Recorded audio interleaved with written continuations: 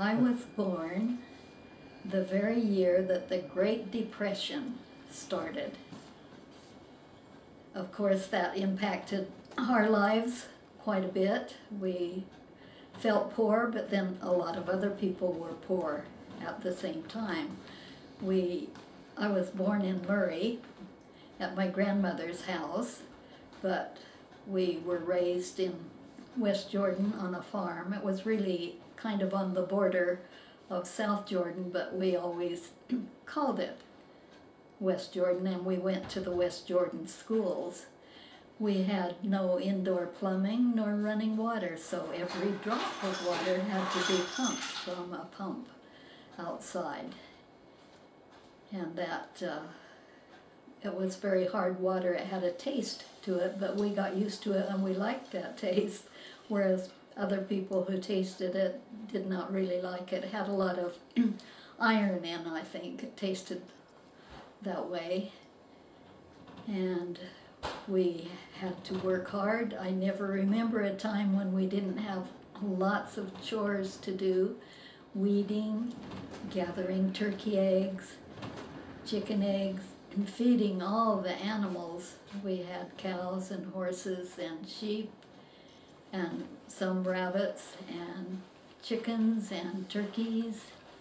My parents didn't marry until later in life. My mother was 33 and my father was 30. But they did get married, and they had first my sister, who was born in a hospital, and I was number 2 child, born in my grandmother's house. Then when it was time for my little brother to be born, my mother went back to the hospital saying, I wouldn't do that to my mother again. The house where I was born is still standing in Murray, and every once in a while I like to go visit there. I have a picture of myself sitting on a farm horse, and I don't know if that was the occasion when the horse decided to run, but I do remember I was perhaps 3, maybe even 4, and as the horse ran, I slipped off, but I hung on to the harness, and my father was yelling, whoa, and my mother was yelling, hang on. I still remember that, and the horse came to a gate and stopped. So no injuries were incurred in that episode, but we rode horses a lot. We herded cows and turkeys on horseback. We drove horses when we did farm work. My father did not have a tractor, and so he used horses. We hauled hay. And I remember one night, well, quite often we worked till dark. I remember one night coming home on the wagon and looking up at all those stars and wondering, I wonder what my future life is going to be like. I had no idea. Also, my father raised bees, and I had seen him take a swarm off of a tree or a post and put it in a super. And so I saw a swarm of bees hanging from a protruding limb on our sheep shed. So I immediately got a wheelbarrow, put the super, which is the hive part, underneath. So I wheeled the wheelbarrow underneath the swarm. Then I took a stick and swiped them off, and they fell into the super. But many of them came after me, and running as fast as I could, I still got stung many times. So I think I learned from that experience that you had to be really careful. Now, when my father took a swarm into a hive, he either smoked them, or in the late evening you could do it also when they're sleepy. They don't sting at night, apparently, and so I had seen him do that. So I thought, well, I could also capture a swarm. Even though we had to do lots of weeding, picking strawberries, picking fruit, doing many chores, still many times at night we could play with the neighbor kids. They did not live close to us, but we could walk along the canal bank. First there were the Fomer family, and that was about a quarter of a mile away, and then the Price family, and they had a big family, lots of kids. They could have two teams, two baseball teams, and play against each other. And so they were fun, and then the Browns lived next to them. My father had purchased a piece of property from Mr. Price, and so ever after that 10 acres was the Price place, he purchased a horse from Mr. Brown. It was a black horse, and so it was the black-brown horse. Don't get me laughing. Okay. Yeah, cut that part out. At night, even though we had worked usually most of the day, we still had enough energy to play with the neighbor kids, and some of the games we played were ante-over, where you would throw a baseball over the top of the roof of a house, or No Bears Out Tonight. And that one really scared me because we played it in the dark, and I was afraid of the dark for several years because I would always think there might be bears hiding there. Before my mother was married, she worked in Salt Lake City at a millinery shop, and they made hats. So after she was married, she quite often made hats for us, quite professional looking, and also for some of the relatives who wanted hats. She made artificial flowers.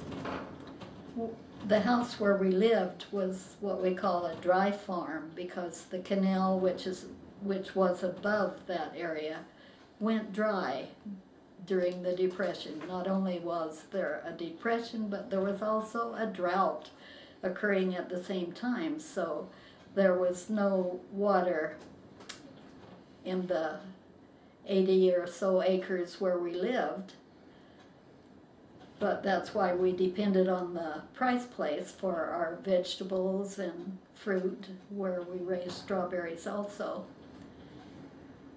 But after the water came back and they got electricity, my mother stopped making flowers for some reason. And then my father was raised on a farm, so he naturally wanted to be a farmer.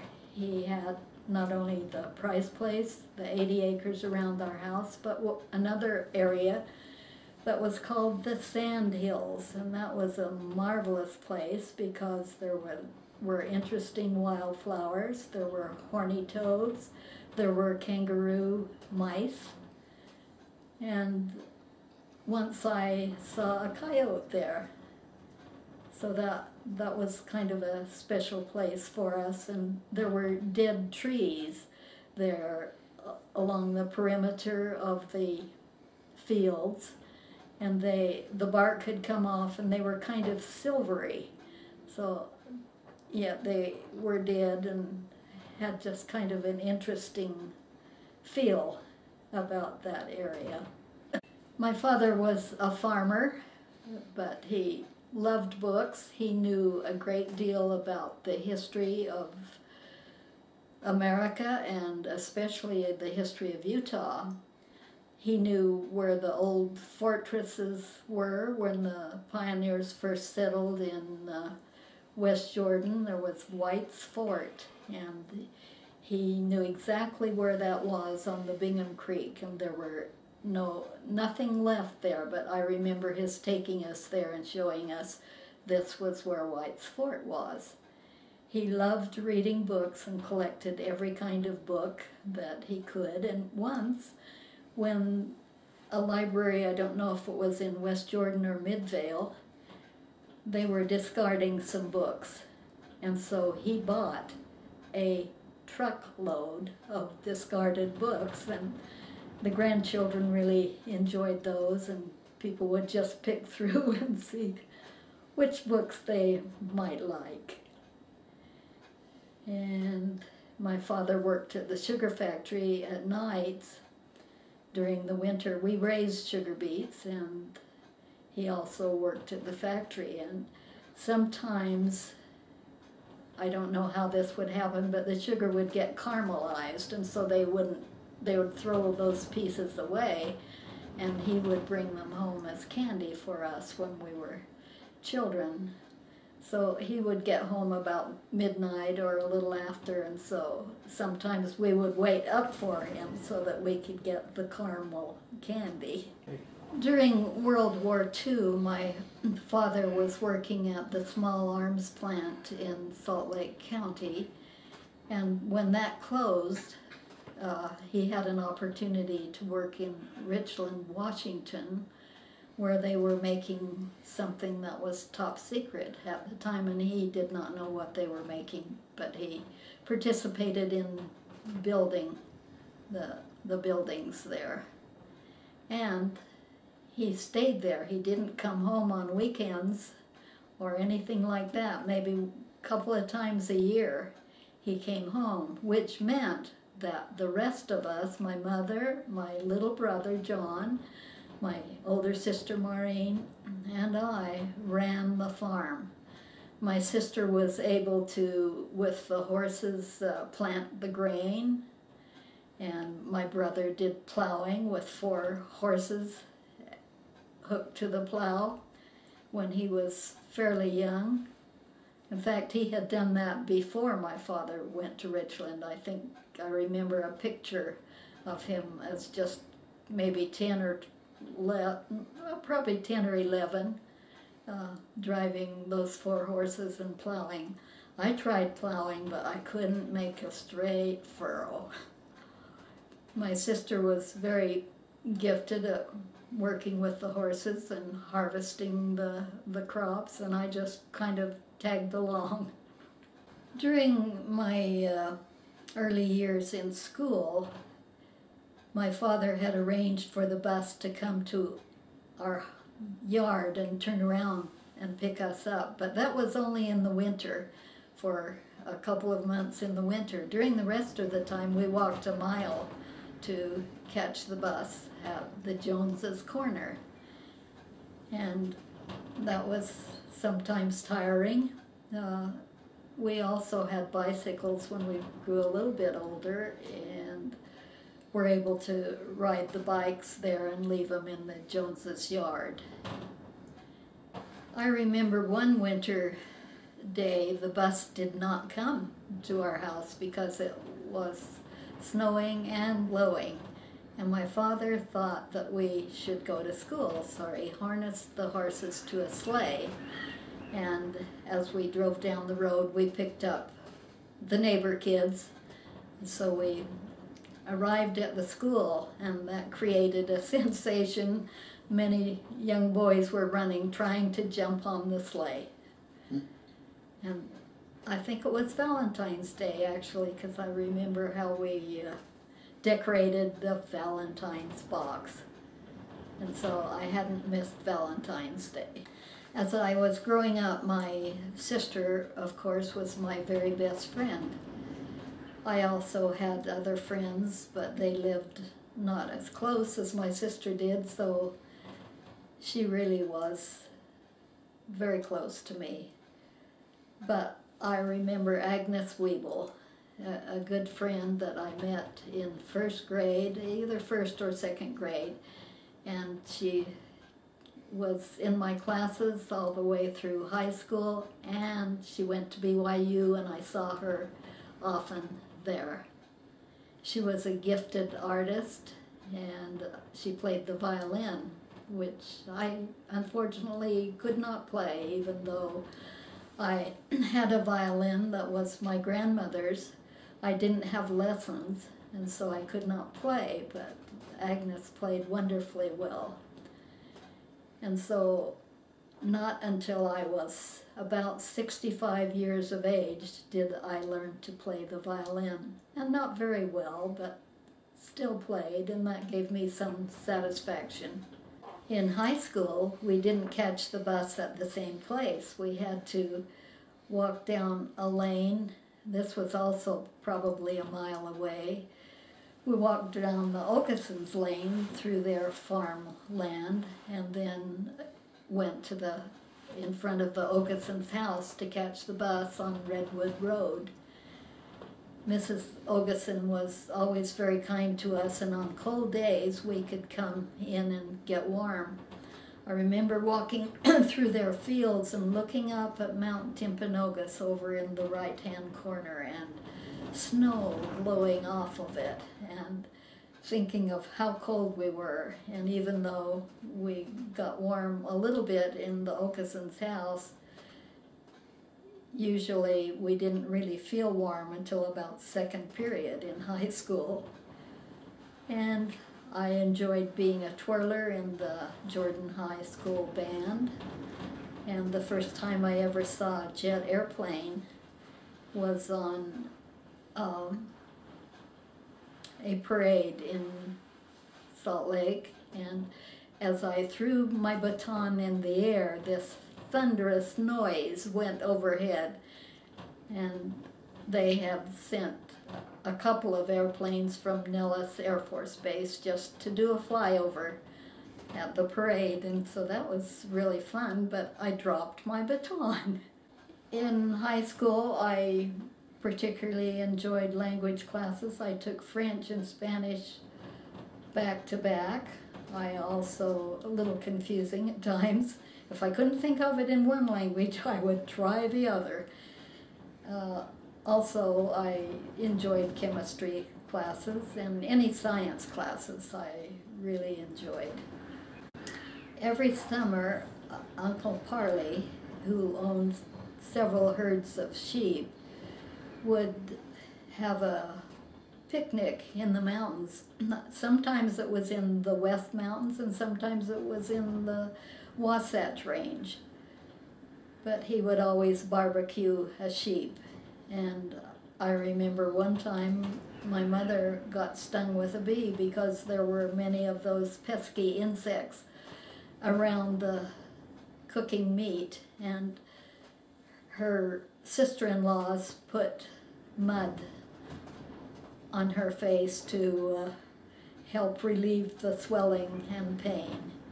But those were fun, to be with the cousins, and sometimes we went to Liberty Park, and there was a little lake there, and you could rent a motorboat. We better cut that out, which was pretty big excitement for little kids. Although we did not do any real vacations where we went somewhere, we did family things. And my grandmother Spratling used to have, I don't know if it was called, it wasn't really family night, but the family got together and the grandkids displayed talent. And I remember my cousins dancing, and we couldn't do anything, my sister and I, so my mother gave us some dance lessons, and that cost $0.25 every time. And my sister did quite well, but I was a bit awkward, and so I remember the teacher working with me saying, shove, full step, shove, full step. And I don't know if I ever did it right. But that was the end of our dance lessons. My sister Maureen and I started BYU together. She had worked a year at my Uncle Raymond's farm equipment shop for a year before she started college. So we started together, and it was very exciting to actually be in college. I enjoyed most of my classes and the professors, and I thought the students were extremely friendly. Every time you passed someone on a sidewalk, they said hello, and I thought that was very nice. As freshmen, we were supposed to wear a little blue beanie so that they could haze us if they wished to. And so I didn't always wear my beanie. But they had Y night where they lighted torches around the Y. So I remember hiking up to the Y and people helping to pull me up because it's pretty steep up there, but they had torches, and so the Y was lighted at night. I don't know if they still do that, but the Y is still there. Mm-hmm. Do you remember how much it costs to go to BYU for a semester? I think that might be $100 per semester. Of course, it was subsidized by the church, and things were not as expensive in those days. This was right after the end of World War II. Where did you live? My sister and I stayed with our Aunt Grace because she invited us. Her husband had died, and I think that other relatives thought it would be good for us to live with her, and so we did that, and she was very liberal as far as expenditures were concerned, so our college did not cost a lot except books and tuition. We often took the bus to school, or we had arranged for rides for people to pick us up. I had intended to major in microbiology because that was what I really loved.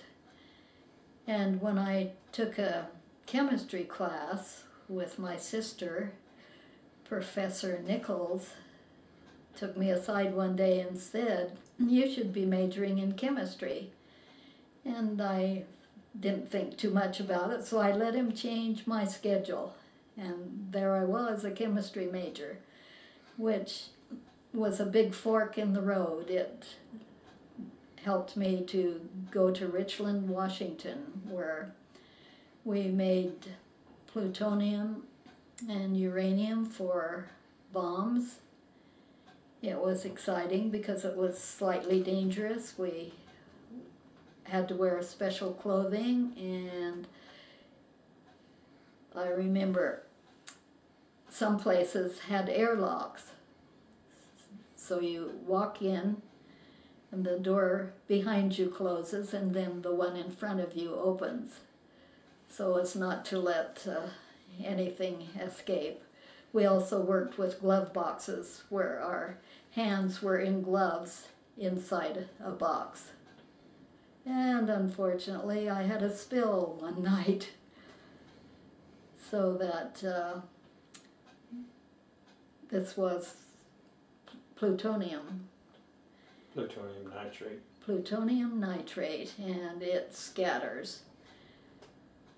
And so they had to tape the whole floor and close down that part of the lab so that it could be cleaned up. Fortunately, I didn't get any on myself. I graduated along with my sister in 1951. She had a teaching position in Spanish Fork in junior high school, and I had 3 opportunities. I was accepted to be a trainee at the LDS hospital as a lab tech. I also had applied, or I was interviewed by people from Phillips Petroleum, and they sent a letter of acceptance. But I chose Richland, Washington, because most of my friends were going there, and my father had worked there, and I was always curious about what Richland was like. And it was like a desert, but it was between 2 rivers. They needed the water for the atomic piles that were scattered out in what we called the area. and these facilities were miles apart so that they would not, as I was saying, the different facilities were miles apart to protect them from any incident which occurred at one site would not impact the other sites. There was one close to town, and I worked there for a while, and then I also worked out in the area where they produced plutonium. When I first went to Richland, we were assigned as a group of graduates to go to a junior high, which was not being used during the summer. There we received some training, and every Friday a paycheck, which was really fun. In one of the classrooms, standing by this door, I saw this young man who looked very familiar, and I thought in my mind, who is that? He looks like someone I know. And yet he had never been to Utah, and I had never been to California. So that was my future husband, Bob. Not that I knew that I would marry him or fell in love with him immediately, but it was just a brief moment of recognition, and so we thought we had met in the premortal life. So Richland was a lot of fun.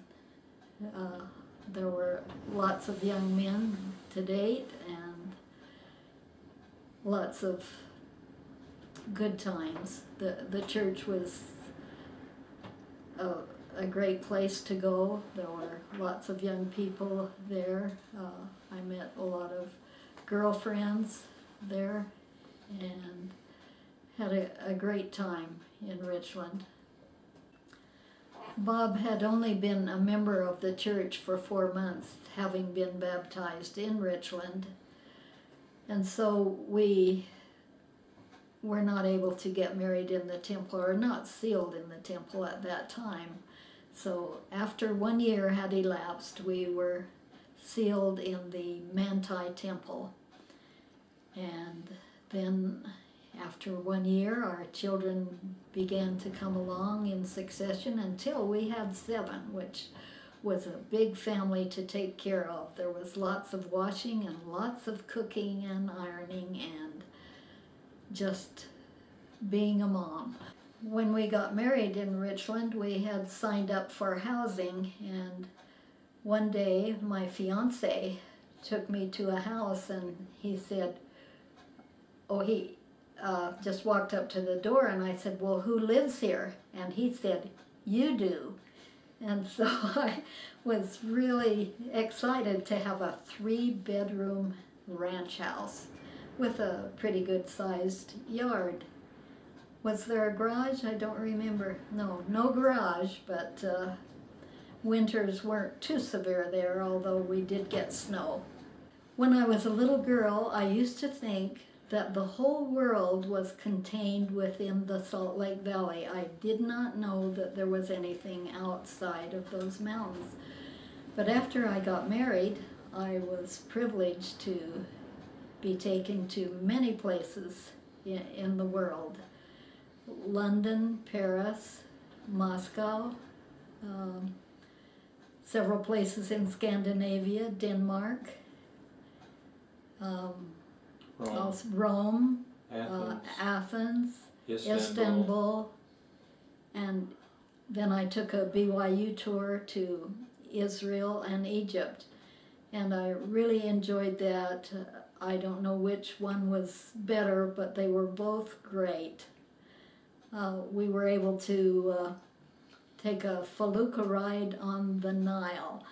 The Nile flows northward, and a wind comes from the Mediterranean and blows south, so that the ships are blown south with those huge sails, and then they take the sails down and float back to wherever they want to be with the current.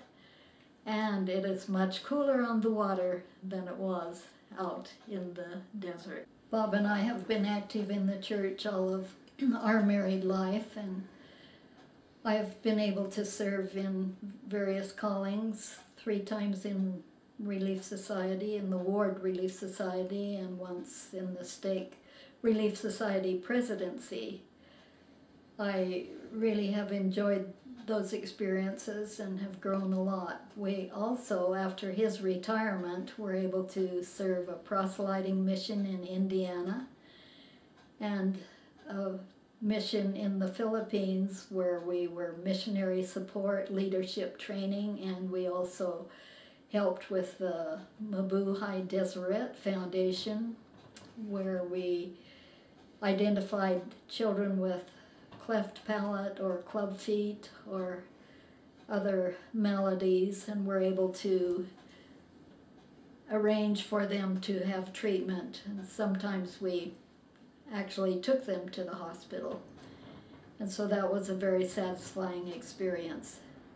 Later we served a 6-month mission in the Nauvoo Temple, having worked many years in the Dallas Temple. This was a great experience for us because we really learned the history of that area. And I skipped the family history mission in Salt Lake. That was a 1-year mission. We worked in a little cubicle in the Joseph Smith Memorial Building, answering questions about church genealogical programs and the extraction process, where I was able to order film and paper copies and CDs for people throughout the church who were doing extractions. I have always been impressed of how hard some birds and some fishes and other animals struggle to return to the place of their birth. And I have almost returned to Murray. I'm very close now. But what really interested me was a NOVA program where butterflies fly from Canada to Mexico, those many, many miles, and they stay there for 1 generation and then they start back. But it takes 4 generations for them to get all the way back to where they came from. And so I wondered, how do they communicate this information to following generations? So I would like to take this opportunity to communicate to the generations that follow me. I want you to know that I know that the Church of Jesus Christ of Latter-day Saints is true. I have had 72 years to test the principles of the gospel. I am thankful to have been born into the church and to have served. I'm thankful for my posterity and for those who have married into our family. We welcome you and pray that you will all be blessed. And I do this in the name of Jesus Christ. Amen. Amen.